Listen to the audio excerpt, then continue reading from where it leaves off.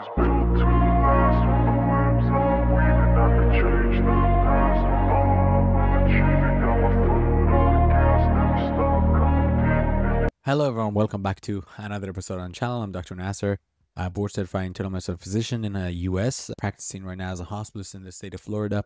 We're here with another video because open evidence is becoming viral in the field of medicine and AI, and it's overtaking certain tasks on ChatGPT and also in competing with the the good old up-to-date that we've all been using over the last few years. So let's really get into it and talk about them. ChatGPT, don't really like to compare like this. It's like a medical student that you could train and have it produce knowledge that you need it, versus open evidence is the fellowship trained already. You just have to pull the information from them properly. But it's a ChatGPT Plus is a smart, multi-talented, generalist AI, right? It generates information. It can web browse, it can create images, it can handle medical plus non-medical tasks, versus open evidence is really trained exclusively on peer-reviewed medical literature from top journals, NAGM, JAMA, you name it.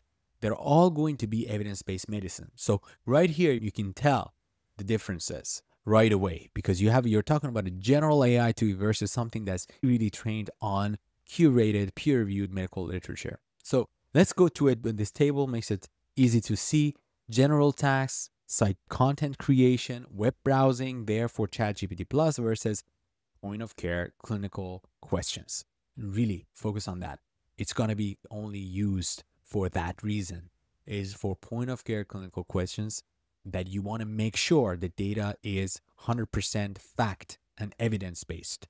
It will go directly link it to the paper on that open evidence.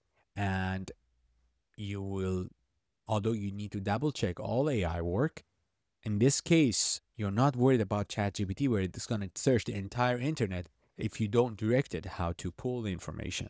The other thing is, it will not cite it unless you ask ChatGPT Plus to cite it.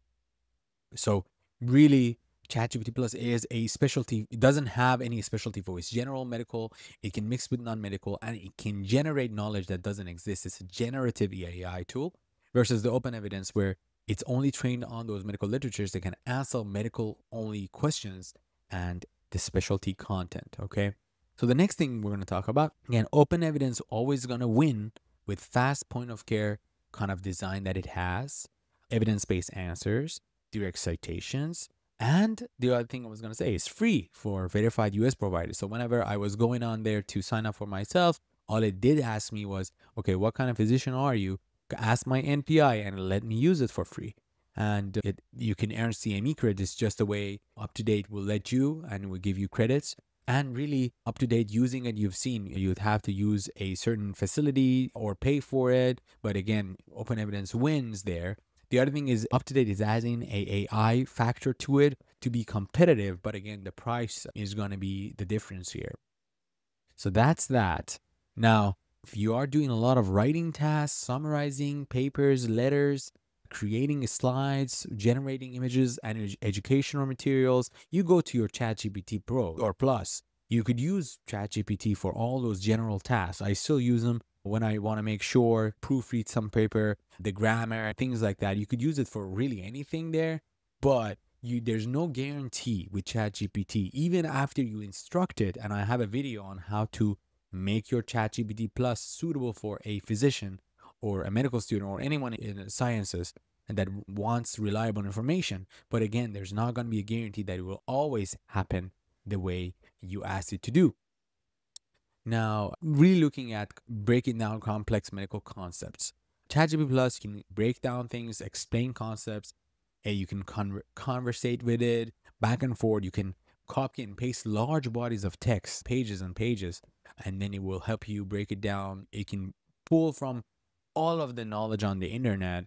It's good for a broad kind of understanding, but when you look at open evidence, it's very grounded in the peer-reviewed stuff, only on the licensed journals, only on those, and it will give you the direct citations. It's only trained on medical literature and it speaks the language of a clinician. Okay, so very good for clinical accuracy and evidence-based. Again, I'm not paid by any of these sources. a completely independent review, and I'm just comparing open evidence versus ChatGPT Plus. And again, remember always with any AI tool, none of these are perfect. They ChatGPT can easily hallucinate. There are some things that can happen if you're asking clinical questions, one clinical question, and try to extrapolate. You could misinterpret knowledge from open evidence. Always use your discretion and always do your due diligence when you pull from either of these and you're using it in your to make your medical plan or use it in your physician practice. Always use your own judgment and verify the information. Most importantly, multiple sources are always better. If you're not sure, if you think an answer that you've pulled from either of them doesn't make sense, put that answer into another tool or look on UpToDate, compare it as a way to make sure you minimize the risks of making mistakes. So again, using open evidence for clinical question, evidence-based answer, point of care decisions, quickly pull it up, look at those answers, and ChatGPT for other general tasks. And the best part of open evidence that even makes it more competitive than UpToDate is that it's free for healthcare professionals in the US.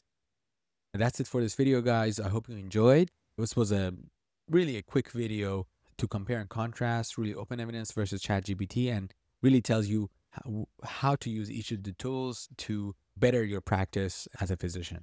I hope you enjoyed the video. If you did, please comment, subscribe, and I will be here with you again with more videos. I'll see you on the next episode.